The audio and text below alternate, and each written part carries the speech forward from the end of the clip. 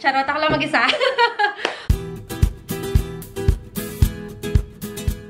Welcome back!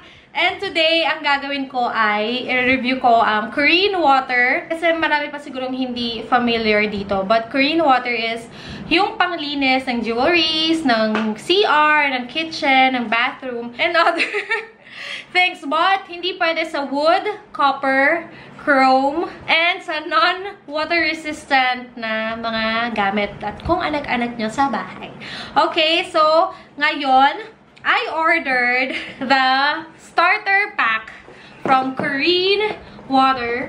So their Instagram is Kurin Water. So this one, Kurin, then water. Sa Instagram, yun talaga. Dun kayo order. Sa box, makita nyo, clean, sanitize, degrease, and deodorize. So yeah. I'm so excited, lalo na sa mga momshies like me. Ha! Ang daming tape!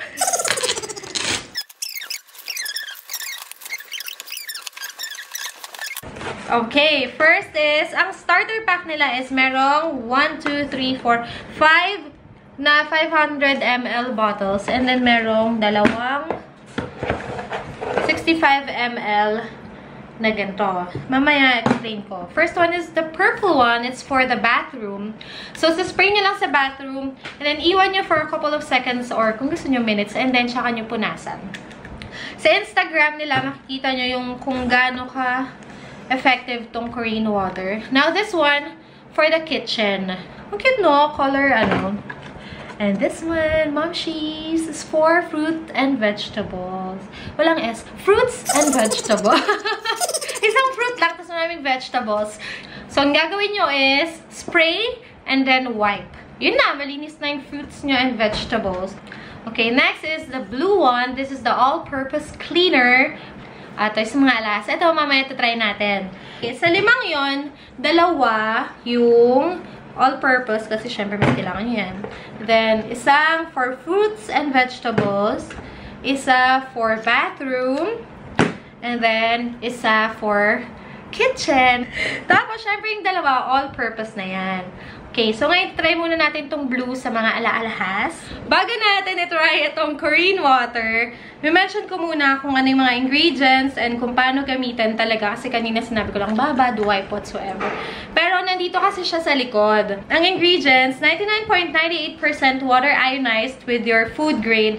It's 0.02% potassium carbonate, and then no chemicals. And then, as I mentioned earlier, not recommended for wood, copper, leather, chrome, non-water resistant surfaces, and prolonged exposure with paint on any surface. For jewelry naman, ito yung try natin after this one. If you fill up nyo lang yung any container, tapos talagang Kurin water lang. And then, iwanan natin jewelry for 1 minute lang and then shake. So, later papakita ko yan kung paano. Ang itatry natin ngayon is yung jewelry nga and then yung bathroom. Kasi medyo madumi yung faucet dito sa CR ni Thea. So, try natin yan. Okay.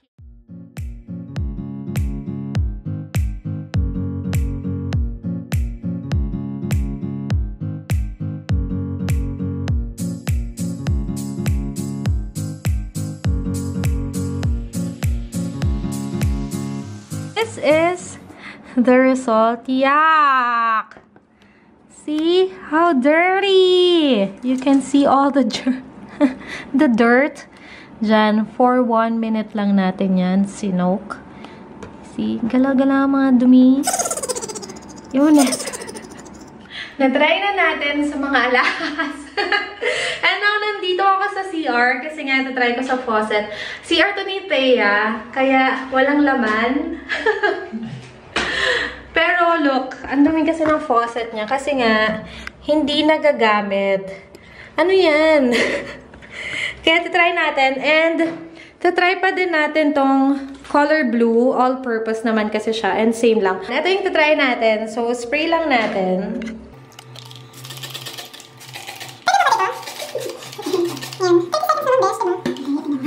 Yan. So, habang iniintay natin yan, dito muna tayo sa mirror.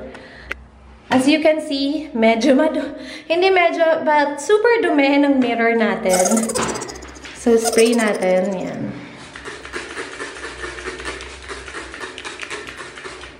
Giling-giling. Igiling-giling.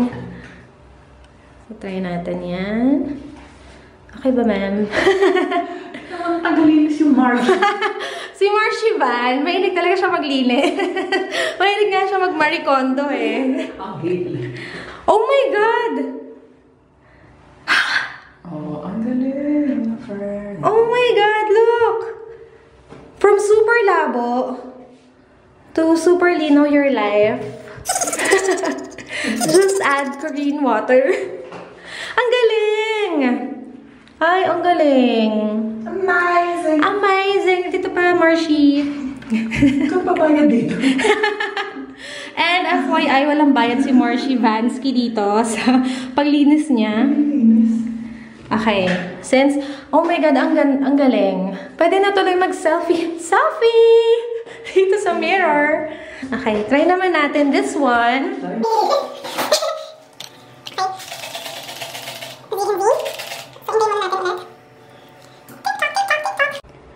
Tada!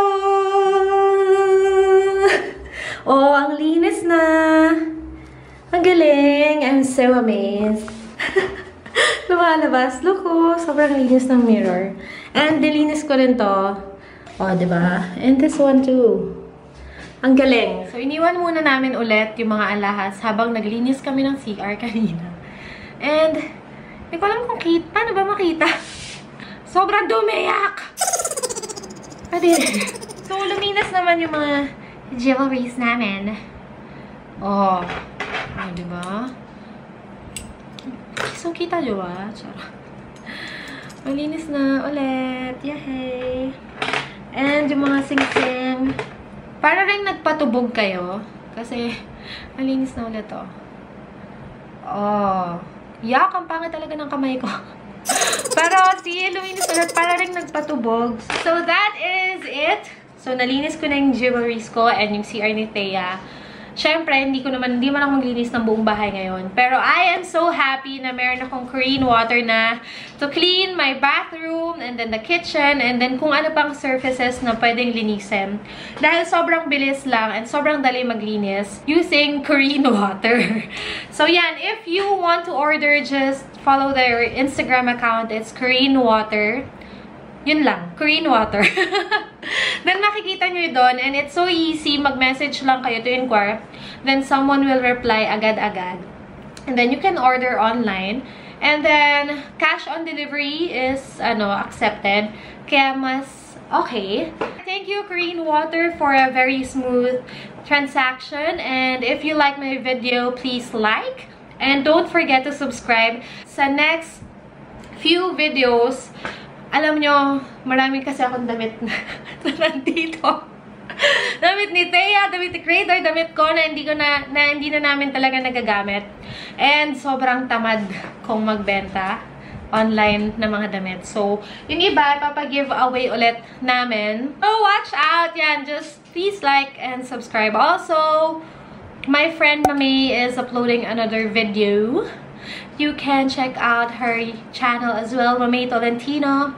She's one of my Marshies. And we'll make another video with Marshies. Again, alam ko natuwa kayo dun sa Marshies video namin.